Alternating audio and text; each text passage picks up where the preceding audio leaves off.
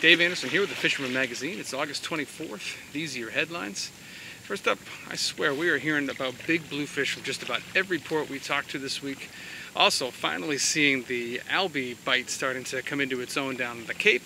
And we're hearing about some great fluke fishing between Monomoy and Nantucket. Stay tuned for all that and more on this week's New England Fishing Forecast. The Fishing News is sponsored by these fine partners.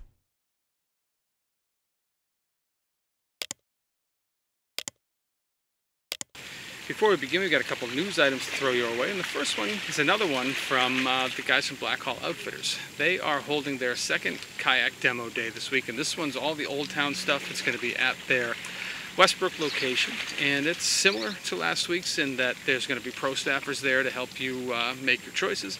You can also take them all pretty much the entire Old Town fleet for a paddle. You can kind of dial in what makes the most sense for your style of fishing. In addition to that, you're also going to get a rare opportunity to pre-order some of the newest stuff that Old Town is putting out. These things are going to be in high demand. They're not going to be easy to get. So you can get ahead of the wave and be one of the first people out there on the water using these things. So that's pretty cool. And if I know Black Hall Outfitters, there's going to be a lot of other stuff going on there this weekend. So definitely going to be worth it, especially if you're a kayak enthusiast. So head over to their Westbrook location and give that a look. Next thing we're going to talk about is just a quick rundown of what's going on in the Dreamboat Challenge. Two more fish hit the board this week, and one of them made some minor waves at the top of the scoreboard. The first fish was a 3.17-pound sea robin entered by Sean Vanitas of Lindenhurst, New York, landing him in third place for the category. The second fish is a category-leading porgy landed by Adrian Taylor of Tinton Falls, New Jersey. That fish knocked tournament leader Bobby Cifarelli down a spot in the porgy category and shaved a point off his Dreamboat leading score. The top three now look like this. Luke Citarelli remains in third place with 13 points. Eddie Terrabile holds steady in second place with 18 points. And Bobby Cifarelli loses 1 point, but still holds a commanding lead with 24 points.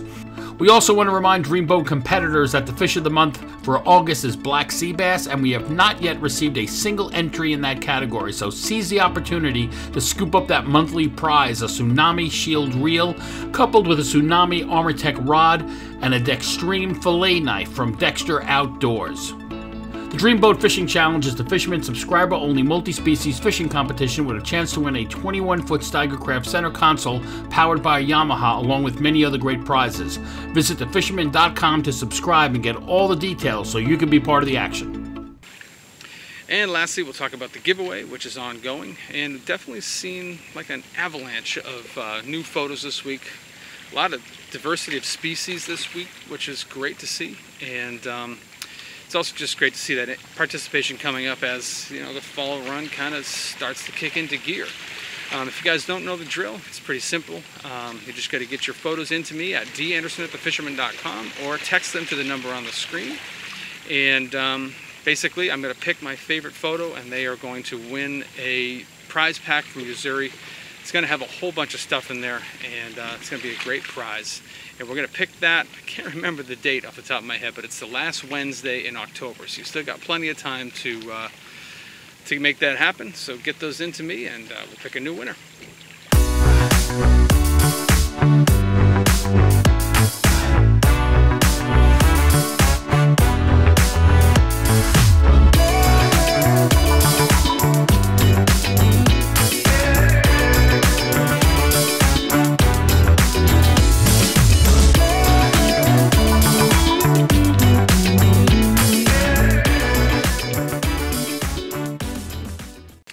Moving over into the reports now, we're going to start things off up in Maine, and for the second week in a row, we're really hearing about good striped bass fishing from, you know, just north of Portland down to Biddeford, and then all the way into that short stretch of New Hampshire coastline.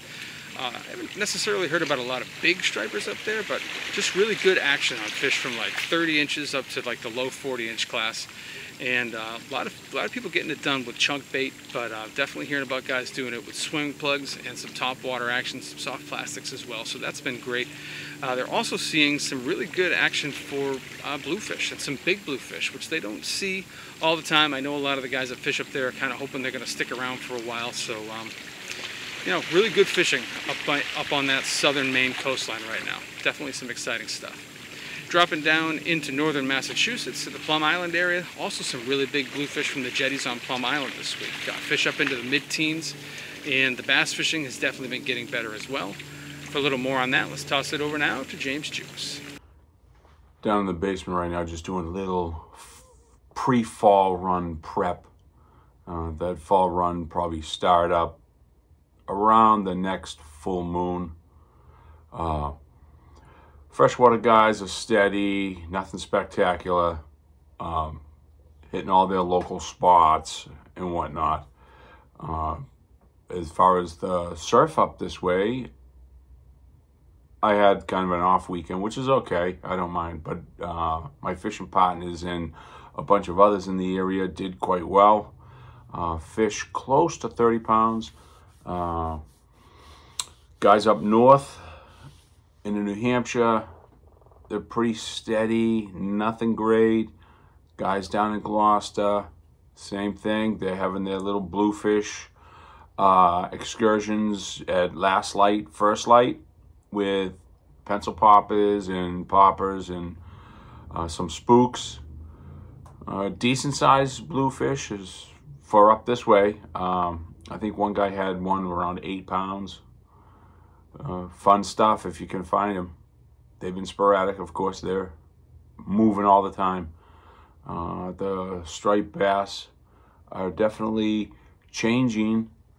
And like I said, this next full moon should spark a real feeding frenzy with the bait that's pushing out of the rivers. Saw a bunch of silver sides that have come out onto the ocean front. Along with, there's been a lot of green crabs in a few of the boulder areas, north and south of us. But so far, so good. Till next time, Dave. Heading out of the Plum Island area and kind of looking out to the offshore fishing out of Jeffries. We didn't get any reports from that area this week, but I know the week prior there was some good tuna action out there and there was some good sharking going on out there. So I don't know if it was a weather thing or what it was, but the offshore fishery at Jeffries has been very good, and I would have to guess that it's still very good right now. Dropping down into the Boston area, still hearing about good striped bass action throughout the harbor islands, and some big fish in there. You know, a lot of 20 to 30 pound fish and some fish pushing up into the 40 pound class as well. A lot of these fish are being taken at night on live eels. Heading out of that area into the Scituate area, this is where another area where we're seeing a lot of big bluefish. We're seeing fish up into the high teens, trolled up at Minot Ledge, at the SA buoy, and some of the other areas around there. If you can track down a school of bait, which has been hard to find, probably just because these bluefish have been chasing around, I pretty much guarantee you're going to find yourself some of those big bluefish. So that's some exciting stuff. Next thing we're hearing about in Massachusetts is all the way out on the Cape. The outer beaches have been putting out striped bass again, especially Nauset Coast Guard area. A lot of topwater action first and last light, and some decent fishing right through the night. So it's good to see those fish kind of regrouping and coming back into the beaches there again, because for a little while there it was pretty slow. Jumping down into the Monomoy area, we've been seeing this kind of increasing over the last 3-4 weeks. The fluking in the Monomoy shoals and then out around Nantucket has been getting better and better. For a little bit of a deeper rundown on that, let's toss it over now to Danny from the Goose Hummock Shop. Good morning, everybody. Danny Jones here from the Goose Hummock Shops. We're going to talk a little bit about fluke fishing this morning. This summer, the fishing has been really kind of up and down with it. Tuna fishing, the striper fishing. Tuna fishing's really slowed down lately. For the last 3 weekends, friends of mine, on the weekend, instead of tuna fishing, we've been fluke fishing off Nantucket and Monomoy shoals. There's quite a few shoals out there. Last weekend, we had another phenomenal trip. I think we had 12 or 15 fluke, all over 22 inches in size. The key that we were using, we have these new Monomoy fluke jigs. It's a flutter spoon, like this, 5-inch long, rigged on 50-pound test line, all quality components. And then what we do is, because we're usually fishing anywhere from 30 to 60 feet of water. So this is a tandem rig, so you're gonna put weight on there, whether it's a ball jig or even like a big spro jig like this, 6 ounce, depending on the tide and the current. You just wanna make sure that your whole rig is on the bottom. So it's really relatively easy fishing. You can use a spinning rod, you can use conventional. I prefer to use a Shimano bait runner 6000 so I can keep paying the line out to feel for the fluke strike. Obviously, you're going to want to tip it with a little bit of tasty squid. And you can put both on the flutter jig and the ball jig. 90% of my fish on the fluke came on the flutter spoon with the squid attached. A few other things you can use. These are some of the different colors of the Monomoy flutter spoons here. You've got a blue sill, a regular sill, blue-green sill. They're all pretty cool colors. Like I said, it just must imitate some type of bait fish on the bottom flashing. You can also, instead of a Spro jig, use some of the Joe Baggs fluky jigs.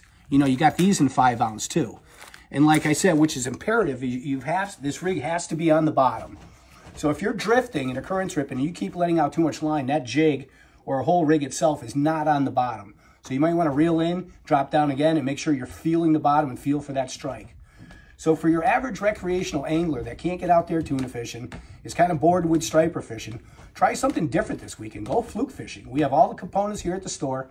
Stop in and I'd be glad to give you a little tutorial on how to rig this up. And while we're sitting here at Monomoy, we're still hearing about good striped bass action on the shoals out there as well, so don't neglect that. Getting down into Nantucket Sound is where the albie action has really finally kind of gelled. From Katuitt all the way down to Nobska and then all throughout the Elizabeth Islands and all the way around the Vineyard, or at least most of the way around the Vineyard, especially on the east and south side. The albie fishing has been really, really good. We had a little lull there right before last week's report, and then it kind of fired up, got into its own over the weekend, and it hasn't let up. So finally seems like the albies are here to stay, and you know, if you head out into that area, there's a pretty good chance you're going to find them. And you know, they're pretty well spread out too, so you can cover a lot of water and have a good shot at finding some fish. You probably find some fish that you can kind of consider your own instead of having to chase the schools that everybody's chasing. So don't neglect the Elizabeth Islands. That's been very good. I haven't heard about any fish leaking through into Buzzards Bay yet, but odds are pretty good that they're going to leak through there this week. So definitely keep your eyes open in that area as well. And don't neglect the west end of the canal. Those fish are going to start to move up into there also. While we're on the subject of the west end, fluking's been pretty good. Inside the Stony Point Dike, up around Mashney Flats and all that, they're still doing some pretty good damage on the fluke in there. And then up inside the canal, it was a decent week. Didn't hear about a lot of big fish. In fact, the biggest fish that I was hearing about were more like in the low 20-pound class, with a lot of fish from like 25 to 35 inches. So you know, it's a little adjustment from what we were seeing back in July, but there's tons of bait in the canal, and it's just a matter of time before the right school of fish finds those, and then things go crazy again. For a little bit more on what's going on in the canal this week, let's toss it over now to East End Eddie. Hi Dave. We got the tail end of a rising west tide behind us here in the canal. It's going to turn east pretty soon. Before I do my fishing report, I just want to make an announcement that Harold Skelton, the great veteran who helped so many other veterans, is having another one of his fishing tournaments. We're fishing the Mission 22. Of course, the 22 is the number of veterans who unfortunately take their lives in our country every day. And if not for the brave work of those veterans, we couldn't live in the greatest country in the face of the earth. So Harold always has fishing tournaments for a good cause. And this one is called, this is a family fishing tournament. You can fish, it includes all Massachusetts waters. It's September 15th to 17th. There's a kickoff party in 4 locations on September 14th. The location closest to where I fish on the canal is the Stone Path Malt in Wareham. I actually spoke there about a week ago. It's actually a brewery. It's a nice place. And tournament cost, the entry fee is $75 for adults. I think it's a little less than that for kids. And for that, with the entry fee, you also get a t-shirt and a measuring device. So go on the computer and check out Fishing for the Mission. Fishing for the Mission. It's a great cause. So the new moon last week brought in some schools of stripers from Buzzards Bay. They were riding an east tide into here, and also chasing silver sides and squid, all kinds of bait, including adult mackerel. It's nice to see adult mackerel again. And Mike Derrick, who I've wet a line with more times than I can remember, was fishing west of the Sagamore Bridge. That morning he saw 5 stripers caught, And of those 5 stripers, he caught 4 of them. So, and the biggest one he caught was 35 inches with a green savage. He was bouncing off the bottom, green mac savage. And then later he caught a 10-pound bluefish swimming on top. It's good sized bluefish. And Foxborough's Bob Healy caught a 32-inch on top with a 9-inch yellow pencil. He's a great guy. And a gentleman visiting from Brazil, Cos Vanian, caught a 35-inch on a yellow jig. He's here visiting his son from Brazil. And experienced canal rat Chuck Franks was fishing towards the east end. He caught 7 bass up to 34 inches on a 4-ounce Algags silver glitter. And the boys this summer continue to have a great season. Hollywood Petrarca, Paulie the Painter Gravina, and Bill and the Grill Prados all did well. They caught slots, they caught bass up to 35 inches, and blues up to 33 inches. They were using loaded red fins and green mac pencils. So I caught a 37-inch the other day on a Wacky Mac striper gear rocket. And I don't use Wacky Macs very often, but I think I'm going to start using it. That was a nice fish, and it was a fat fish too. He was well fed. So of course the rocket casts like a rocket. It's a great lure. So my tip of the week is that when you're casting, keep your eyes trained on the target, because as you follow through with your cast, and that will help you make a more accurate cast. So until next week, catch a big one. Moving over into Rhode Island, hearing about a lot more offshore activity off of Rhode Island. Hard to say why, but guys aren't having to run too far. Going just some of them, in some cases they're within sight of Block Island, finding a mix of bluefin and yellowfin. The bite's been pretty good as long as you got the weather to get out there. So there's been a lot of guys staying on that bite, and by all accounts, it's been a solid bite. Moving back in closer to shore on the eastern side of the state, seeing tons of bait now. Seeing peanut bunker of all sizes. I've seen peanut bunker up to the size of my hand this week, which is really exciting, and it's gonna fire up some great fall fishing. For a little bit more on what's going on in the eastern half of Rhode Island, let's toss it over now to TJ Kopecky. Thanks, Dave. Hey guys, nice to be back. Got a quick video for you from the East Bay part of Rhode Island, a little bit of South Coast Massachusetts up in the Taunton River. Got a lot to get to this week, so I'm going to make it quick for you. I'm going to start on Barrington Beach. Barrington Beach has been pretty hot with some bluefish, a couple of stripers mixed in. It's been mainly a dusk and dawn bite. I've had a couple reports of the fish coming in, chasing the bait during the day, but they've been mainly small skipjack to cocktail-sized blues, probably up to 15, 16 inches from the pictures I saw.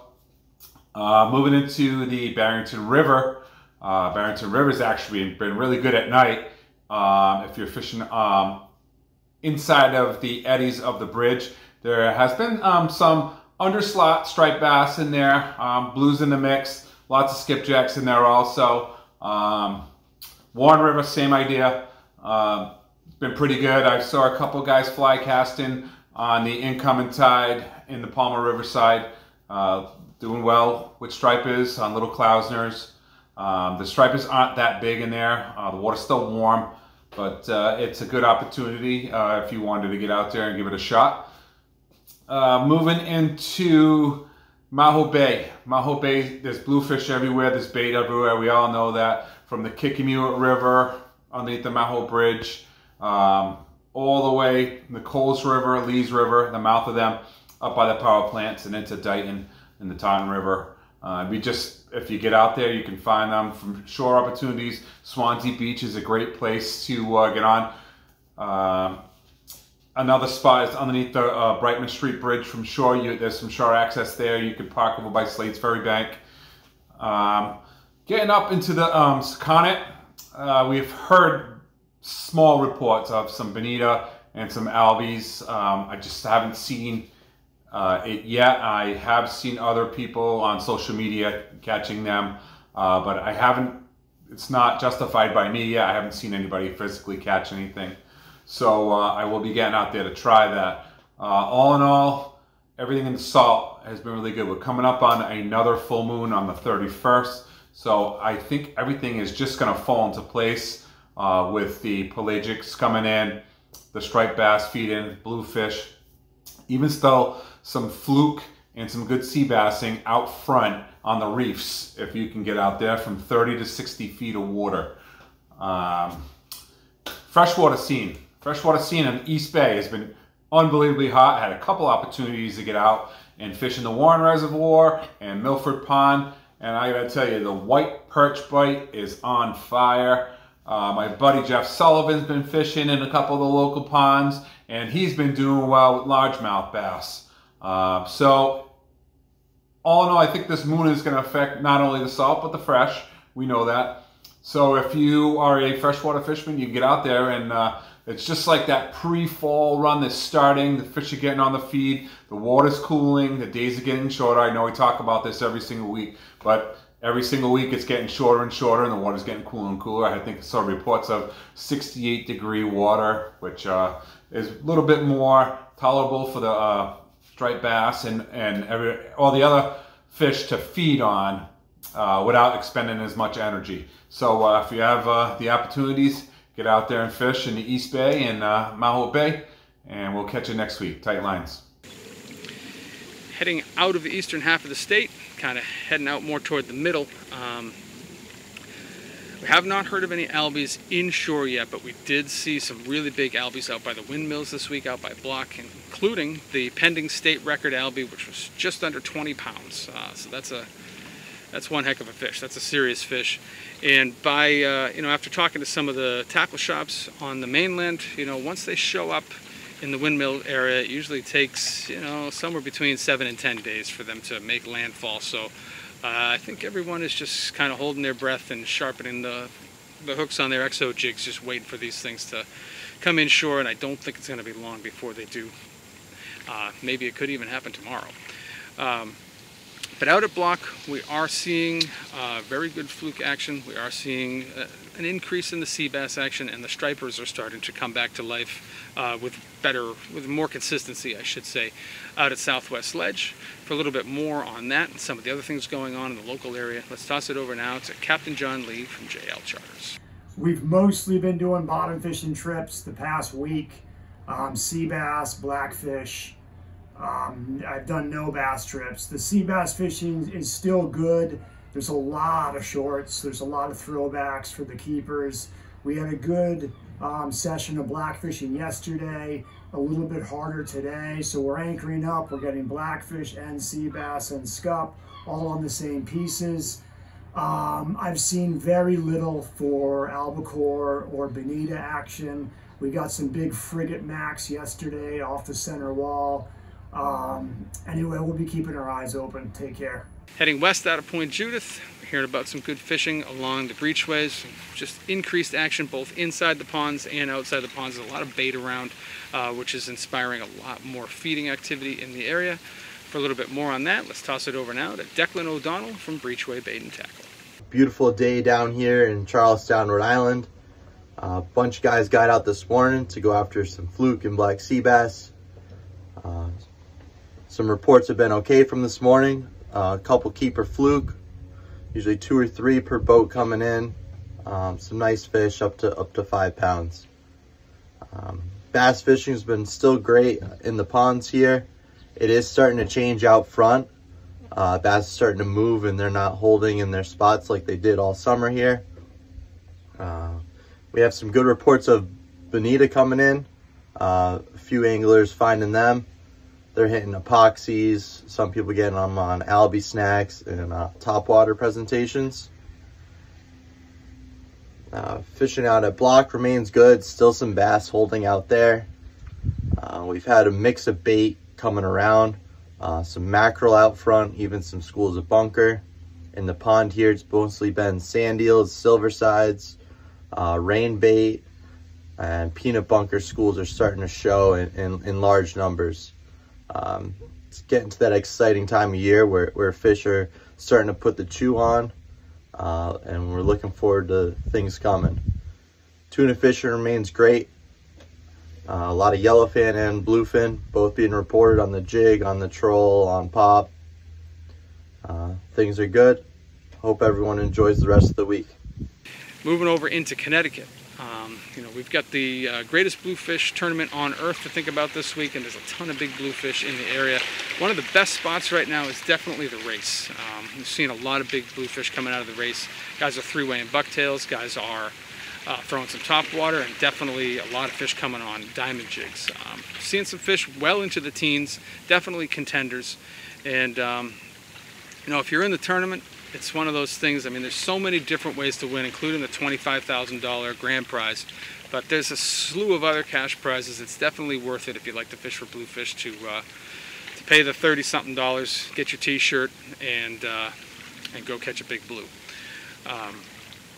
And again, the race is one of the places where you've got a really good shot of finding some bigger ones. Also seeing some big bluefish around the mouth of the Connecticut River, which we always seem to see at this time of the year. For a little bit more on that and some of the other things going on in the general area, let's toss it over now to Captain Mike Roy from Real Cash Charters. Hey, what's up, guys? For this week's fishing report, we are now in the last 7 days of August, and what I like to call, this is like the pre-fall run. So over the past few days, we've seen our first legit surface blitzes of bass feeding heavily on the surface. I also heard some reports of some big bluefish blitzes as well.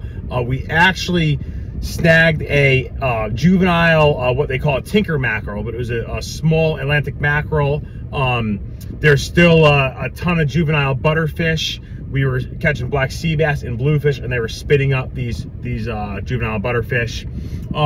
Everything looks good. You have the bluefish tournament this weekend. There are a lot of big bluefish all throughout eastern Long Island Sound. They're out on a lot of the deeper reefs, anywhere from, they could be as shallow as 20 feet down out to 140 feet. So I expect to see some big bluefish being weighed in this weekend.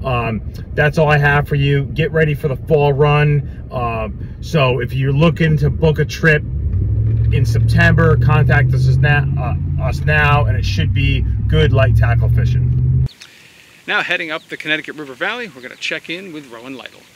Howdy, folks. So the Connecticut River continues its sort of up and down trend back towards relatively normal flows. We had some heavy rain earlier in the week that kept it from dropping at the rate it probably should.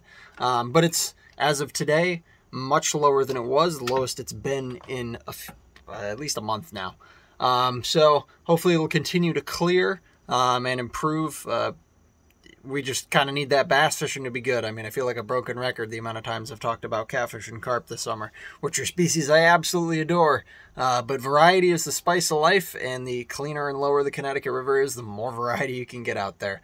But the conditions are looking much better. So if you're looking for panfish, pike, and largemouth bass or smallmouth bass, things are getting better in that regard. Get out there, fish fairly finesse stuff. This is a time of year where there's a lot of juvenile herring and shad in the system, and the fish can really fatten up on those. It can also kind of make them satiated. So you need to be, somewhat finesse in your presentations and try and imitate those the small herring and shad as well. In deeper water, blade baits can work very well.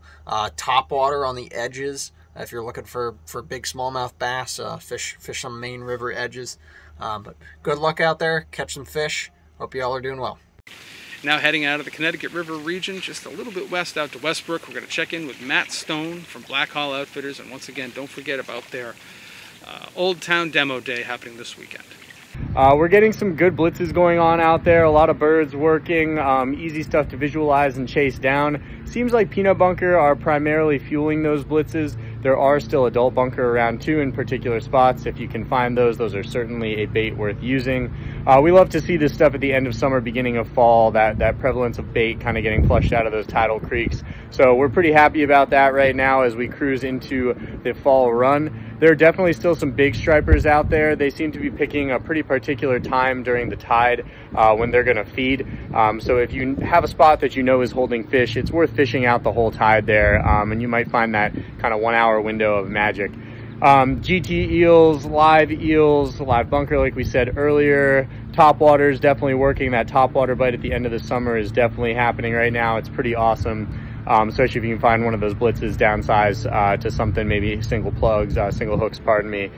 Make it easier on you while you catch a whole bunch of those smaller stripers feeding on top. Tons of fun out there. Sea bass and fluke fishing. Sea bass is picking up a little bit. We're getting some good reports from 70 plus. Fluke is pretty spotty still. Those of you who have been catching them all summer, you're probably catching them right now. But definitely if you're heading out searching for them, it's worth being prepared to check a few different spots. Otherwise, we are waiting patiently for what is hopefully going to be a good run of hardtails in a few weeks here. So that is what's going on here in central Connecticut. Get out there and good luck. Heading out of the Westbrook area out to New Haven area.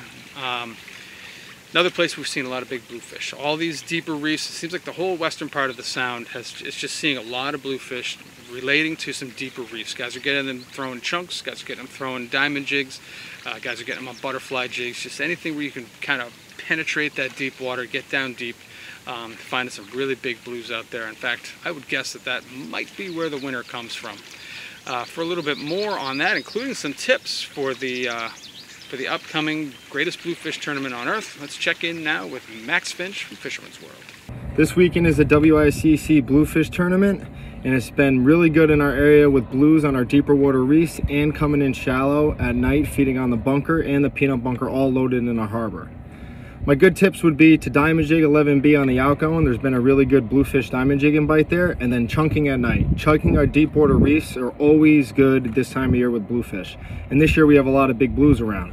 Also chumming a lot, bringing like flat to butterfish or flat to frozen bunker, and then chumming the water heavy will help bring bluefish to your boat. If you're going to enter, I would definitely try to fish a whole day. If you can't, you got to get out when you can. But thanks to everyone, and I'll see everybody in the shop, and good luck. And that's what I have for you guys in the reports this week. Hopefully they're going to inspire you to get out there, and if you live or fish in Connecticut waters, you know, I wish you the best of luck in tracking down that $25,000 bluefish. That would be one heck of a day of fishing right there.